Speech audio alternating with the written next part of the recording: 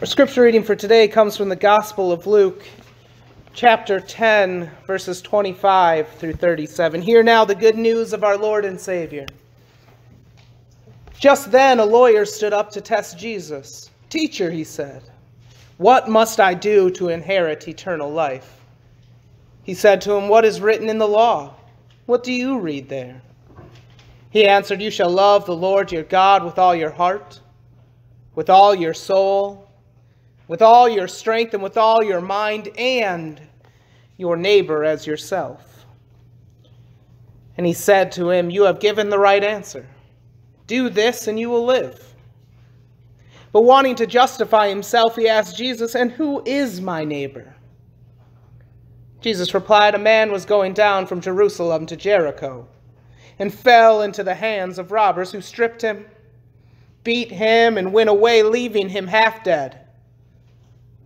Now by chance a priest was going down that road, and when he saw him, he passed by on the other side.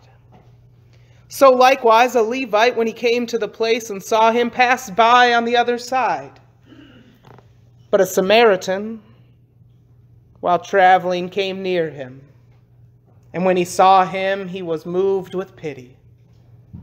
He went to him and bandaged his wounds, having poured oil and wine on them. Then he put him on his own animal, brought him to an inn, and took care of him. The next day he took out 2 denarii, gave them to the innkeeper, and said, 'Take care of him, and when I come back, I will repay you whatever more you spend.' So now which of these 3 do you think was a neighbor to the man who fell into the hands of robbers?" The lawyer said, "The one who showed him mercy." Jesus said to him, "Go and do likewise." The word of God for us, the people of God. Thanks be to God.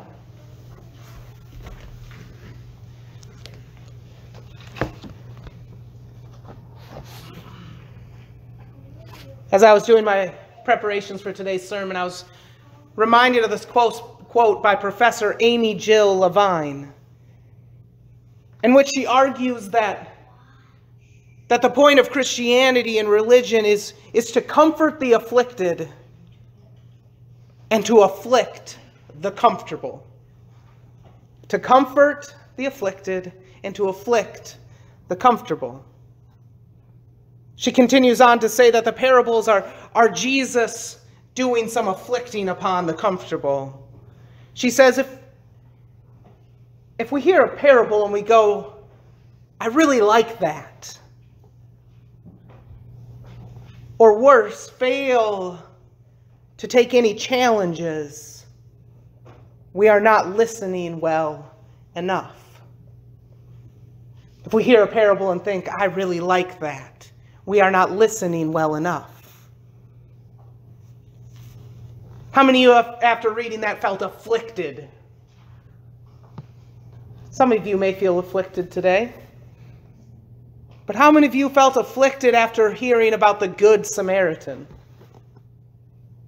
I would venture to guess not many of us feel afflicted by that passage. Why? Why doesn't this passage feel like a punch to the gut? Why doesn't this parable make us move uncomfortably in our pews this morning? Why is this some people's favorite story in the entire Bible? The answer to that's not hard. It's because we just know it. We know it too well. You see, when we know a story too well, it loses its power to afflict us, to change us. It loses its power to stun us and wake us up. Not that the story is any less powerful. The story has lost no power, but we know it too well. You see, we know the story of the Good Samaritan.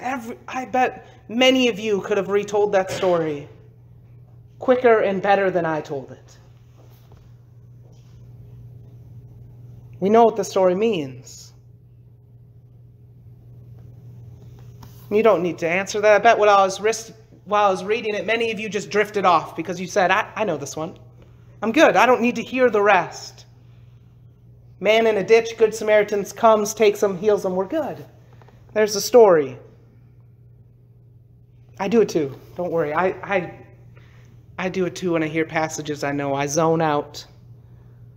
But if we follow the example of Professor Levine, then this story about a man beaten almost half to death, left on the side of the road, who was passed by not one but two religious professionals,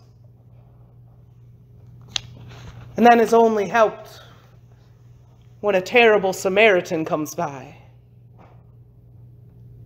If we're taking Professor Levine's advice, we should be afflicted by that story. It should challenge us. But I think too often we take this story and we boil it down. Well, let's be nice. Let's be nice to those who are in need. Let's help people. Let's be like the Good Samaritan. And don't hear what I'm not saying here this morning, but is that all? Is that all this story means for us? Reminding us to be good people? Again, don't hear what I'm not saying. I'm not saying that we shouldn't be good people and help people on the side of the road, but did Jesus take all this time in this beautiful story to just say, be nice?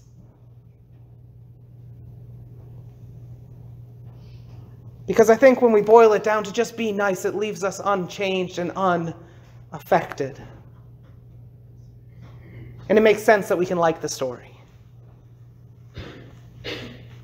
And I would argue today that we shouldn't like this story. And we only like it because we know it.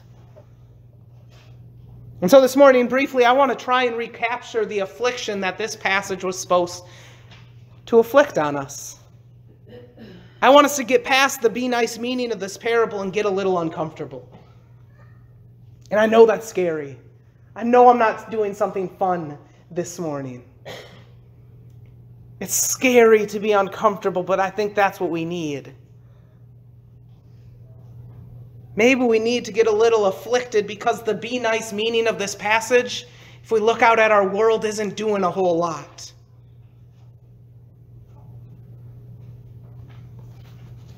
So this story starts with a legal expert in the Mosaic law. He knows all the scriptures of the Old Testament. He knows what they're supposed to be doing, what is right and wrong.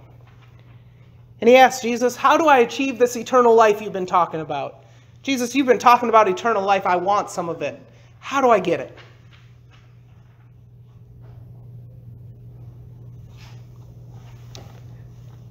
And I think that's the first point we need to remember. You see, this parable is about how do we gain eternal life.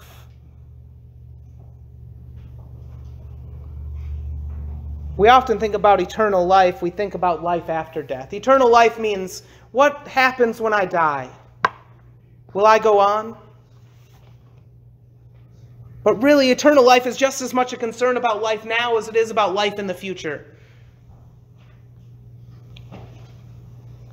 It's just as much about living a full life now as it is a full life after we leave. And I think many of us here today feel as though we aren't living a full life.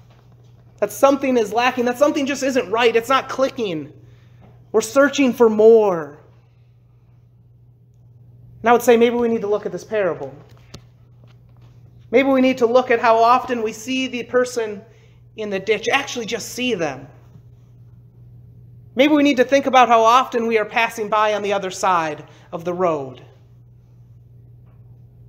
When we aren't sure that we're living a full life, maybe we need to think about what it means to be a good Samaritan.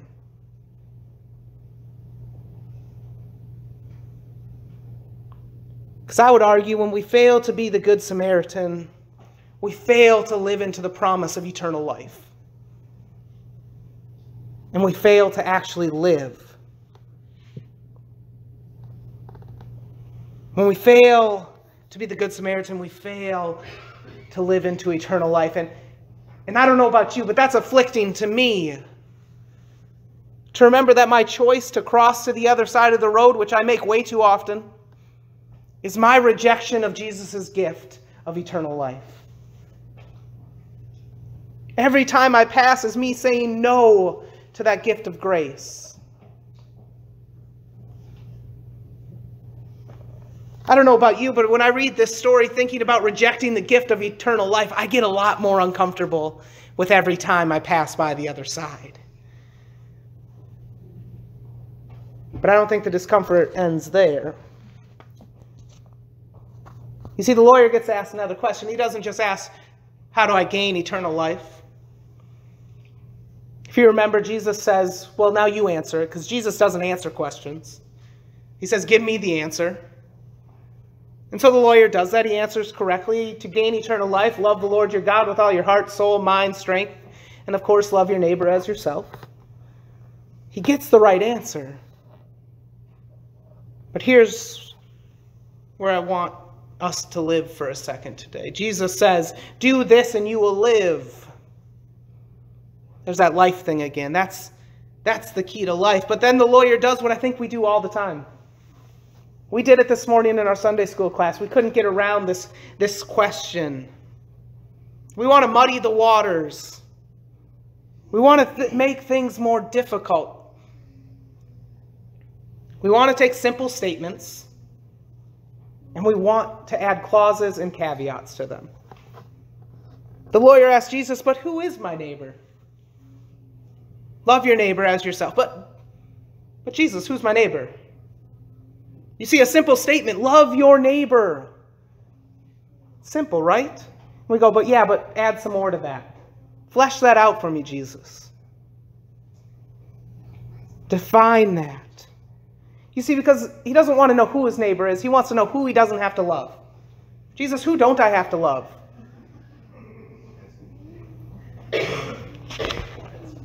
He really wants to know who is not my neighbor. You see, this week I read a lot of articles and sermons on these passages, and most of them centered around answering the question, who is my neighbor? That's what they want to. Who's my neighbor? It's not a bad question to ask. But I don't need a whole sermon to answer that question. The answer to who is my neighbor is simply everyone. Name me a person and Jesus will say, that's your neighbor. I know some of you would have preferred that sermon. But who is my neighbor? Everyone. When Jesus is telling this parable, he doesn't just say, be nice. Or else he wouldn't have put in that the person being nice is a Samaritan. And for us, there's no stock value there. What Jesus is saying is that the worst person you know is your neighbor. And that's simply, who is your neighbor? The worst person you can imagine, that's it. Love that person. But I think we know that. We understand that. We've heard that sermon many times. We've done that Bible study. We know we should be treating everyone. We understand that we shouldn't have criteria for who we should help. We know that. Not that we live that, but we know it. But what I am more interested in is why we ask the question to begin with. Why do we ask Jesus to qualify his statements? Why do we even ask the question, who is my neighbor? And it's not just that question. We do it all the time. Jesus says, give away all your money, and we go explain that. But you mean after my bank account's comfortable, right, Jesus? Then I should give away all my money? Explain that a little better to me, that give away all your money statement. Jesus says, love your enemy. And we go, explain to me what enemies you really mean. What if they did this to me? Then I'm good, right? I don't have to love that person. Jesus says, go and feed my sheep. And we go, who are your sheep? Who are they? And remember, in all these questions, we're really asking who aren't your sheep, so we don't have to love those people. Go spread the gospel, but where? You don't mean I have to go there, right, Jesus? He says, go and do likewise, and we ask him, what are we supposed to do? He says, follow me, and we go and ask, but I'm not following you there, right? He says, love your neighbors, and we go and ask him to put up walls and fences. And I think that's the answer to why we ask these questions, because it's uncomfortable to not have boundaries. It's uncomfortable that Jesus said, do these things. It's uncomfortable not to have any boundaries. It's uncomfortable to think that when Jesus said, pick up your cross and follow me, he might have actually meant it. Or when he said, love your enemies, he might have actually meant that.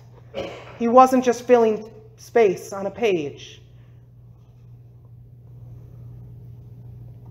Or maybe the hardest one, when he said, I came to save all, he might have actually meant that.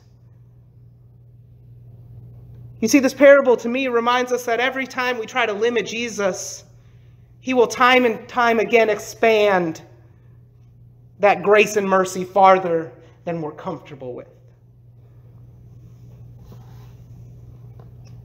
It's not just be nice, but give mercy to everyone, no buts about it. And so just to ponder on, why do we ask Jesus to put boundaries on grace? This story is uncomfortable because it doesn't allow us to build walls. Because I don't think we ask follow-up questions so that we can be better. We don't ask him, like, explain this better to me, Jesus, I want to do better. But rather, so that we can do less.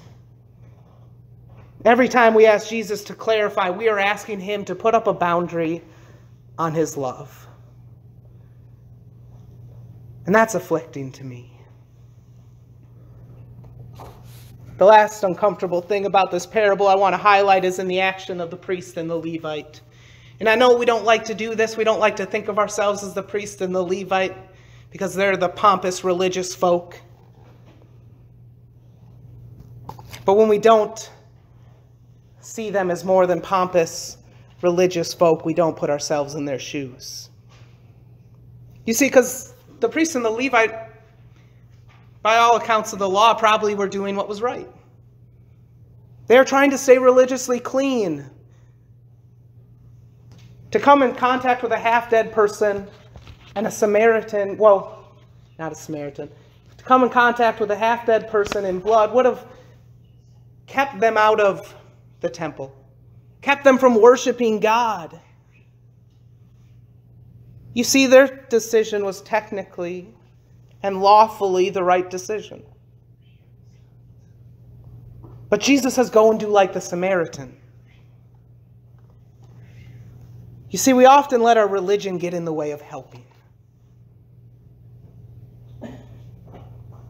We lock the doors of our churches, and in turn we lock out those who may need a little sanctuary. It's a smart choice. I'm not saying it's not a smart choice.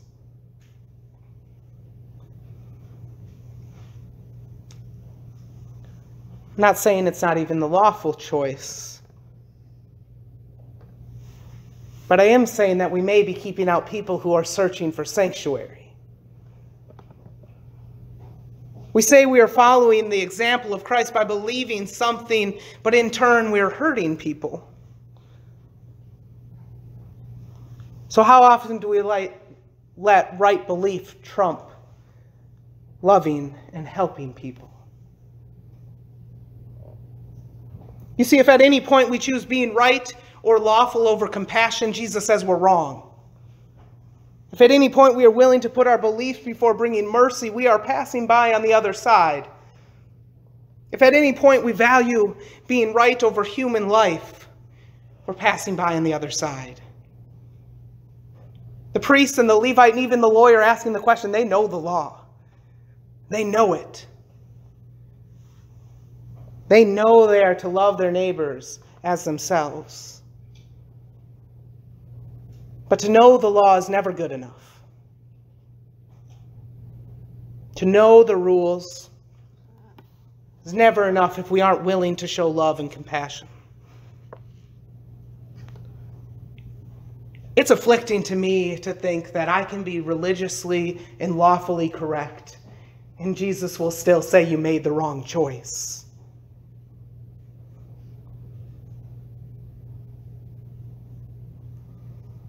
You see, this scripture is really easy when we say just be nice to people. But when this parable is our source of eternal life, it gets a little bit more afflicting. It gets a little bit more afflicting when we ponder why we want to put boundaries on God's love and God's grace. And it's a whole lot more conflicting and afflicting and confusing when we imagine that we could be doing everything lawfully and Jesus would still say you made the wrong choice. This parable should afflict us.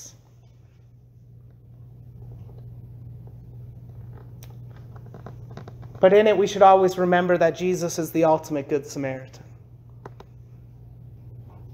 He came to us when we are in the ditch and offered us a love we do not deserve. He extended a life to us, an eternal life that we have no business having. He extended the boundaries of grace to accept us. And yes, Jesus broke laws and rituals all so that we could be saved from the ditches. They killed him for breaking laws and rituals so that we could have eternal life. See, Jesus is searching the ditches for us.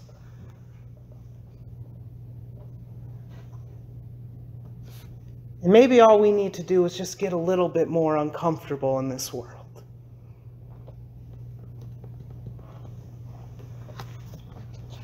Amen.